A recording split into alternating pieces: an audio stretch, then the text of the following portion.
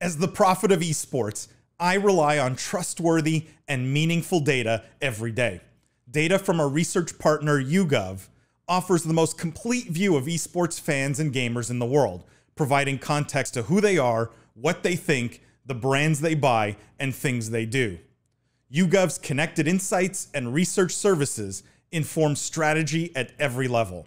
If you're a team, a brand, agency, or rights holder, you should be talking with YouGov.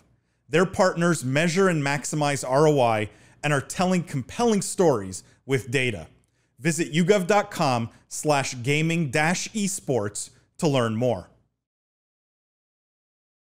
I want to start with something a bit deeper, okay? And this is Embracer Group to acquire Crystal Dynamics, Eidos Montreal, SquareEnix Montreal, and more for $300 million. So Embracer Group making an acquisition of all these studios. They're going to own over 50 new IPs. That's going to include Tomb Raider, Deus Ex, and Thief, just to name a few. They're paying $300 million for this IP and these rights. And it will remove all Western Division studios under Square Enix's umbrella. So Square Enix will have nothing in the West, nothing in North America, nothing in Europe anymore. All of them will be owned by Embracer. I will just add two other stories to this that we're all talking about this acquisition, but from different angles. This one talked about how Square Enix is selling their Tomb Raider IP to invest more in blockchain games. So this is from the Square Enix side, from the seller side. They wanted to get out of essentially traditional gaming and strike a deal with Embracer to offload titles like Tomb Raider and Deus Ex and all these things so that they could make blockchain-based games. And then the third story, which adds another little angle here, is Square Enix supposedly lost $200 million on Marvel games, which seems shocking. But between Marvel Avengers and Guardians of the Galaxy, those two games, they lost $200 million. So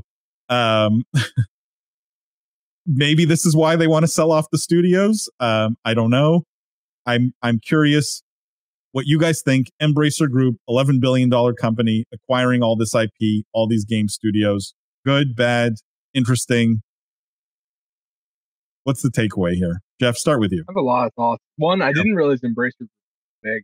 11 billion, quite large. And that's like Take-Two is 15 or 18 billion. So that's pretty surprising to me. You're like a CD Projekt Red, right? That's sort of equivalent.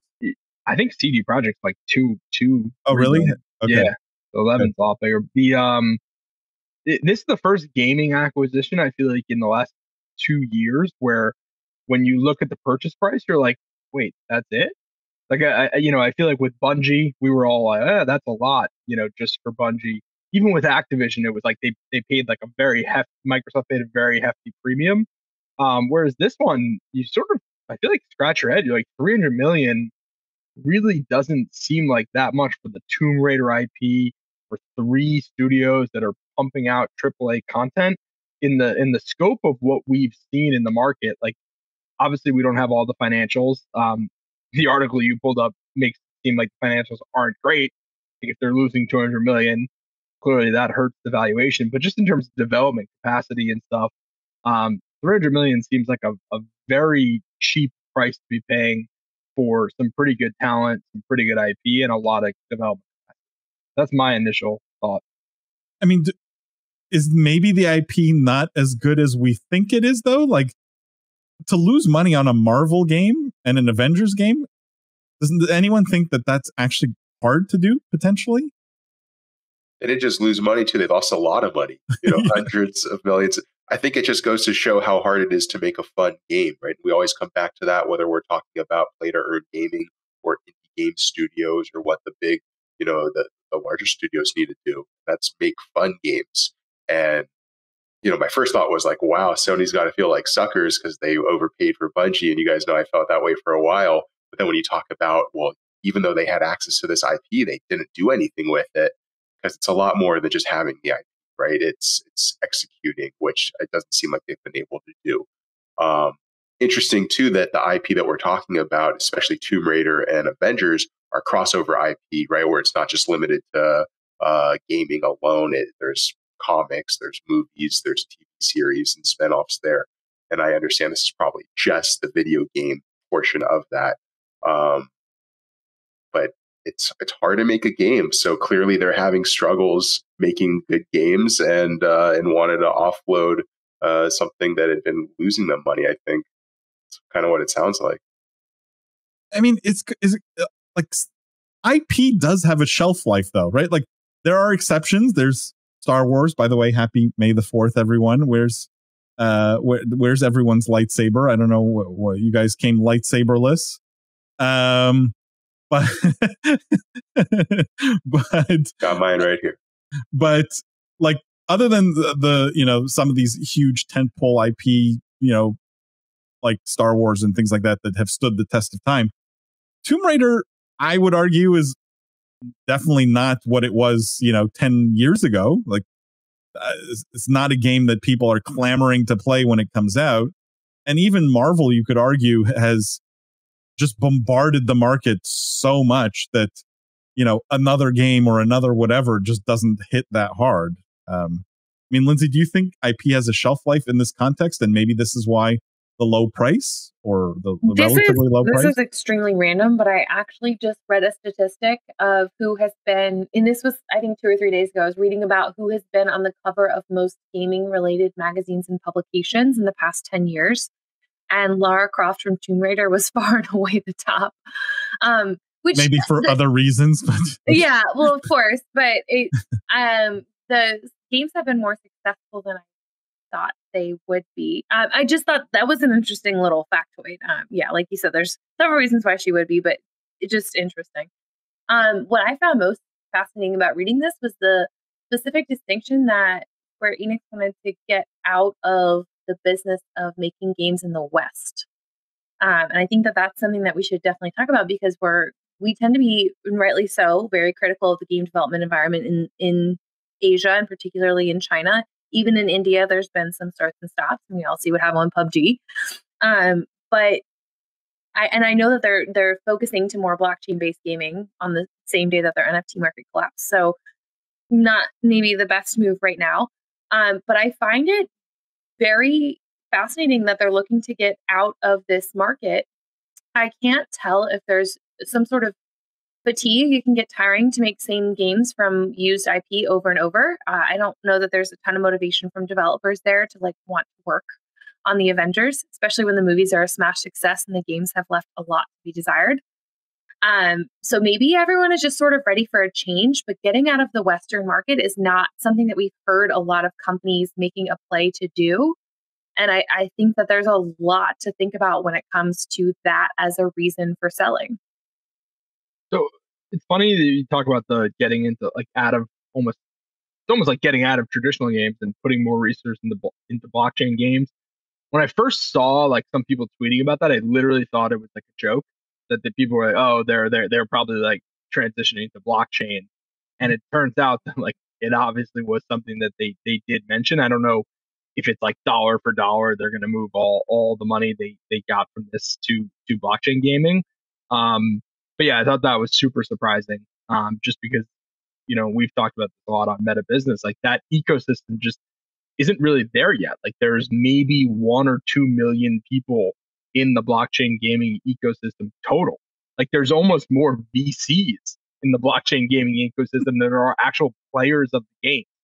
So it's a bit premature. So I am surprised, Lindsay.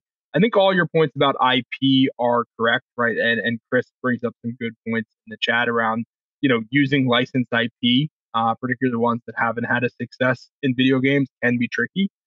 It's shocking to me that an Avengers game wouldn't do well, because I'm a huge Avengers fan, and we've seen other superhero games do really well. Arkham Knight with Batman, Spider-Man has obviously been, one of the best games out there.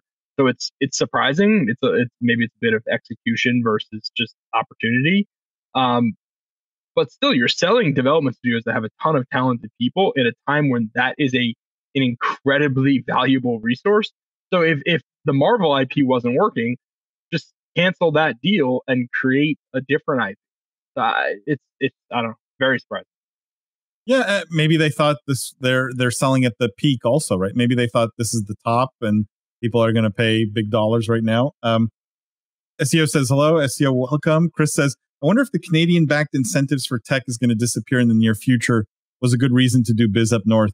I mean, Chris, they've been around for decades now, those tax credits. And I seriously doubt, I haven't heard anything to think they're going to go away, but I'd be pretty surprised if they did go away.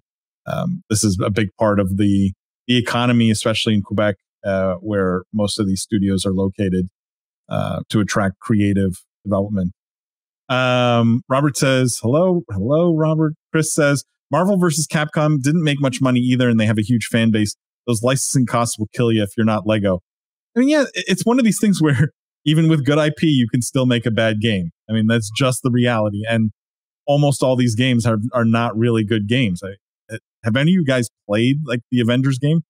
Really pretty bad. Pretty awful. Very limited in what you can do there, right? I played it for a little bit.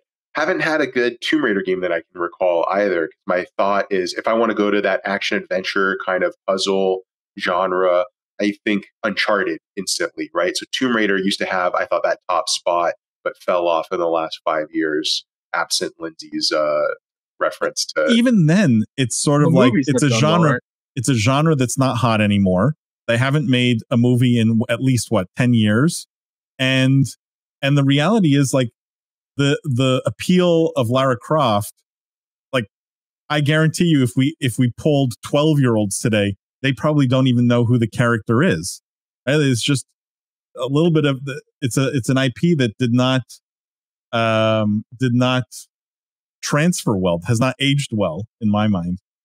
Nessa says, hello, Nessa, welcome. Chris says, will be interesting to see how Wolverine does with Naughty Dog producing it. Yeah, I mean, Chris, and I'm curious what all of you guys think in chat, but I think we have to disconnect IP from the studio and from the resulting game, right? These are all three independent variables, and the resulting game is not necessarily a product of any of them, right? Like, meaning a great studio with great IP isn't guaranteed to produce a great game. There's no direct causality in my mind. There is probably correlation, at least. A great studio has a better chance of making a great job. True.